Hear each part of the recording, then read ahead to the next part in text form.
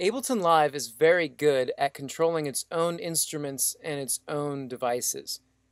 However, we're musicians. We want to use our beloved hardware devices. What I've got set up right now is a Korg Mini Logue, an Electron analog rhythm drum machine, my modular synthesizer, and my Eventide H9 guitar pedal. I'm going to use Ableton to control these devices and use nothing that Ableton has preset inside of it. These are all external devices. I'm using Ableton to sequence them. I'm going to do a performance now and show you what's possible in the hopes that you'll get inspired and want to do this kind of thing yourself on stage.